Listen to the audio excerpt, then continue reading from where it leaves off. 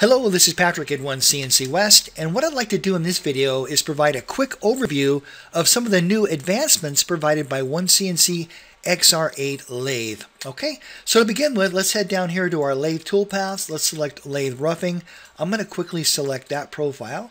That looks good. And the first thing you're going to notice that's brand new to XR8 is the actual amount of tools that are supported within the lathe tool library. This is a lot larger than in previous versions of OneCNC. So as I quickly come down here, you can see there's more inserts that are supported as well. In fact, if I go to the very bottom, you can see that OneCNC now also supports the very popular prime inserts, which is very neat.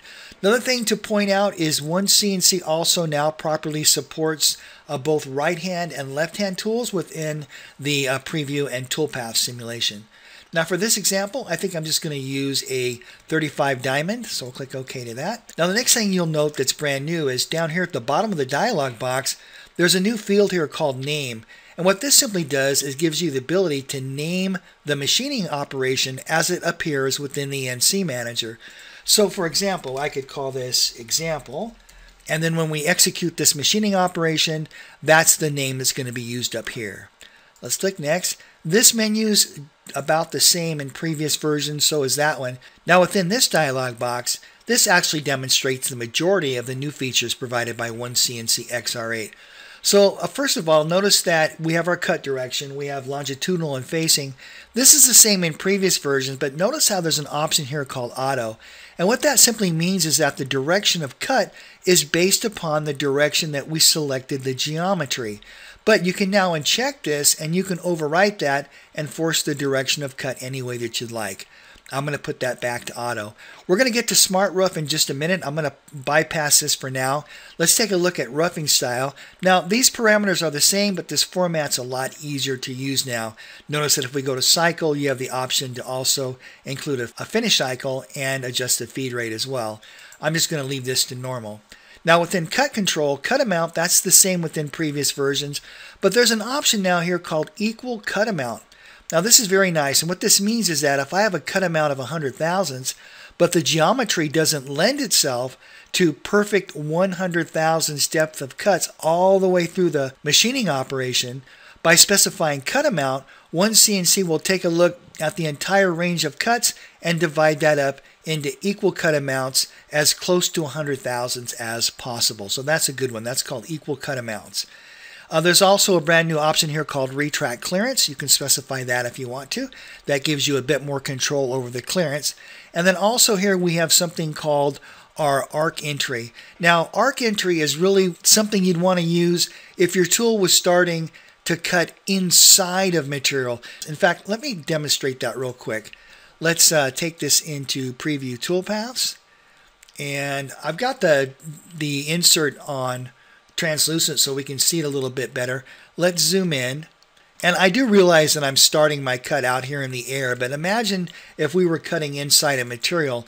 Notice how the tool arcs into the material, rapids back, and then starts its pass. And this special arc move is going to be used on each cut or each depth of cut.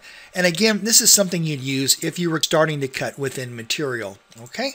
Alright, so let's go back in here and quickly edit this. I'm going to right-hand mouse click and edit operation. And let's quickly push through back to that page there. I'm going to undo arc entry. Notice that when I undo that, there's a new option here called overlap. If I don't have overlap checked, notice how OneCNC per each pass is going to retract away at an angle and then come back in. That's going to leave these little cusps on the wall of the actual part. But overlap, that's going to force the tool to come back and get rid of that little extra cusp so that your finish pass doesn't have to deal with those. All right, so that's very nice. That's called overlap. Now there's another option here that's brand new called order. Let me demonstrate what this does. With depth first, what that means is this. It means that when cutting a shape like this where we have two different regions, OneCNC is going to cut to the depth of one region first and then come over and finish cutting to the depth on the next region. Alright, in fact we can preview that really quick, and let's speed up the toolpath preview. So when it gets to that little shoulder there, we're cutting that first region, and now we're going to come back over when that's done and we're going to cut that region next. So that's what the depth priority does. Now if we were to go back in here, Let's quickly edit this back into edit operation. And this time, let's change it from depth priority to breadth. Okay? And what that's going to do is that's going to take each depth of cut all the way across the part in each region. So if we were to preview this toolpath, there you go. You can see that each depth of cut is being performed in all of the regions. Okay? And that's also brand new. All right, let's take a look now at the new OneCNC XR8 Smart Rough feature. Now, Smart Rough is really great when removing material from irregular shaped stock. For example, if you were removing material from a casting or a forging, this would be perfect for that. So what I'm going to do is I'm just going to quickly add a couple of fillets here. Half-inch fillet there, half-inch fillet there. And so this brand new geometry shape I created, that's going to represent a forging. All right. So if we're roughing this material out, we don't want a lot of wasted air cuts up here. We want the toolpath to be contained within this new boundary. Well, that's quite easily accomplished now with OneCNC XR8 Smart Rough. So let's quickly move through these dialog boxes. There we go. Let's activate Smart Rough. I'm going to use a clearance of 50 thousandths on that. We'll click Finish, and there you go. You can see now the toolpath has been contained to the actual Smart Rough geometry, that geometry we created for the forging.